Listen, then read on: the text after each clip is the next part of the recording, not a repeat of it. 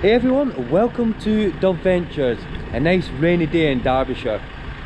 The van is at the house. Yes, we've actually moved in. We are actually going to be doing a house tour very soon. But today's video, what we're actually going to do is we're actually going to reveal what the next build is going to be on our VW Crafter Campervan.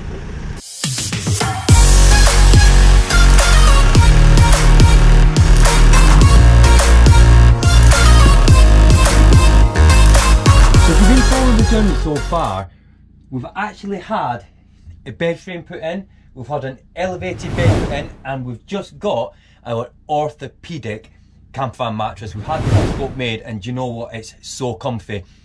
But before we go any further, we've been asked a lot of questions. Why have we had the bed designed in a way that I can't actually sit up in bed? We can sit up on the bed. I'll show you. There we go. Nice relaxing position when we just want to chill. Now, we're not actually going to make the bed or anything until we get the next bit done that we told you in one of the previous videos. We're actually having like a bulkhead part made here, so that obviously it's going to come like up here, so it'll like hold the mattress in, come to about here, come round. You ready for it, guys? This area here, we're actually having an RIB seat fitted. Looked into so many different options about like what was going to do here. Now originally we was going to make like an L-shaped sort of like bit here, you know, that we could sit in, relax and everything, and then obviously when we go camping and things, we're well camping in some beautiful places, have the door open so we'll be able to see out there.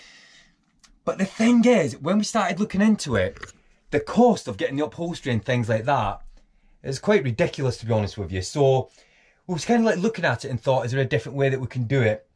And we decided that if we had an RIB seat, it would actually work out better for us, because by having a seat here, what we're going to be able to do is actually have a sitting area. We're going to get a table where we can have like a campervan table here. And then because it turns into a bed as well, it just gives us like some extra room and go on a camping trip with some other people. And it just works out better for us because we can then put the seat in the bed position, and then when we actually like want to sit down, like I said before, and relax and look at the views and everything, we can actually do it in a way where we're actually sat here and get some cushions, you know, and put it there. So that's what we're going to do. Now we're actually getting that fitted probably within the next month or so, because we're booked in again at AJC Conversions. They're going to fit that for us, and when it gets fitted, it's going to be done just in time, because in June we're going on a 3-week road trip. Just point out as well, now that we've actually moved, we've actually got the campervan TV set up now, so buzzing about that. Now, we've not actually been able to use the van as much as we wanted, not only because we've been moving, because of something else as well, but I'm going to talk about more about that in a different video. Oh, we're so excited, I tell you. We've got so much to do and so many road trips and things. We're so excited. Now, another thing that we're going to get done is we're actually going to be getting all of these bits carpeted. Now, the other thing is as well, we've got like, with these vans, we've got actually like, you know, the wiring, it comes out, comes across, and then like it goes in here. What we're going to do is we're actually going to get a locker made, and it's going to like cover this area, and it's going to come across here, probably come to around about here, and then what we'll do is we'll bring it here so it covers it a bit. But again, that's going to be coming in a different video. As you know, we've got a Webasto heater. That is fantastic. Now, we've just upgraded this dial. We've not actually used it yet. Now, we have been asked, again, lots of questions about these Webasto heater digital dials. And we've been asked a lot, can you actually change them on any Webasto heater? Their website, it actually tells you what these digital control panels can actually use. So, depending on what Webasto heater you've got, you can actually change it over, but do check on their website. So the next thing that we're going to get done with the build as well is a kitchen unit.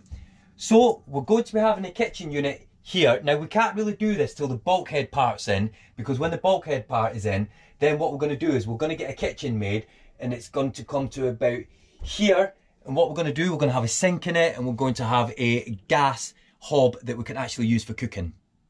So the other thing as well, as part of this build, we've got an EcoFloat power unit. Now this power unit that we showed again in a previous video is going to come in so handy. And what we're going to do is we've designed it in a way that we've put these 12-volt sockets here, because as part of the build, when we have the RIB seat, we're going to actually put the power unit under the seat, and then it can be charged while we're driving and so on. Let me go and get it, I'll show you what I mean.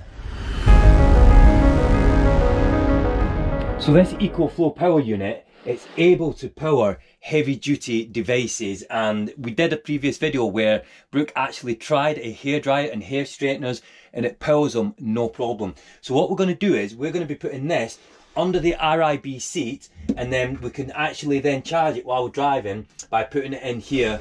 I mean, it works out so ideal for us because it's going to take away a lot of the problems that we thought was going to have with running heavy duty devices. As you can see, it's got 2 plug sockets there that you can use, and you can actually use a 12-volt socket in there. And then also you've got your USBs and your fast charge and everything on there. What I'll do is I'll actually put a link in the description where you can have a look at the video and you can see us using this power unit. We are going to be doing a lot more with it when we have the kitchen unit fitted as well, to get a sink as well, because that's something that we didn't have in our previous camper van. So the other thing that we're going to do, because we actually asked you guys about it, is what do people use, you know, like when you've took the bulkhead out to cover things like this. Now you get some original parts that actually like fit around here, so we've been looking into that. But there are some companies that you guys have told us about that actually make things, so we have been looking into that and we are seeing what's going to be best for us to do. Just come in the house, oh, still absolutely buzzing. I mean, just look at the view that we've got here. This is one of the reasons why we moved here, guys. So the other thing that we're going to do as well is we're actually going to use that EcoFlow power station to power like an industrial type of like cool box, because we're not actually going to get a fridge, because we know that like fitting a fridge with the amount of storage that it has in them, it isn't going to be enough for us. So we've looked at all different options and we are going to get like a cool box and do it that way. I don't quite know how we're going to like fit it and where we're going to fit it, but we do know that we will be able to power it using the EcoFlow power station. With the sink system as well, Brooks just said to me, did you mention the way we're doing it? We're basically doing a 2-bottle system where it's like one is going to be like wastewater and one's going to be fresh water. Again, that'll work out best for us. So as you've seen, we've still got lots of things that we need to do to the van to get it to a level where it's going to be pretty much fully converted. But we can still actually use the van, because as you've seen in the previous video, we went to Northumberland, we did some well camping. Well, we've decided we are going to be doing some well camping in the next few weeks. We're doing some well camping in Derbyshire. Guys, now that we've got the van here, now that we've moved house, now that we've actually got like more things that we're getting done by AJC conversions booked in, everything is like, we're on it now. So we've got lots and lots and lots of different things to come, because some of the videos that we're going to do when we're travelling and things, we're going to do them a little bit different. We're going to get you guys involved as well, so we're really excited about that. So if you haven't subscribed already, please do. I know it's a short and sweet video today, but we're giving you an update to exactly where everything is up to, what's going on, what's next with the camper van and what's next with the travel. Because as I said, we've got a 3-week trip coming up in June. We're going to tell you all about that. Can't wait. Press that like button, and until the next one, guys, bye for now.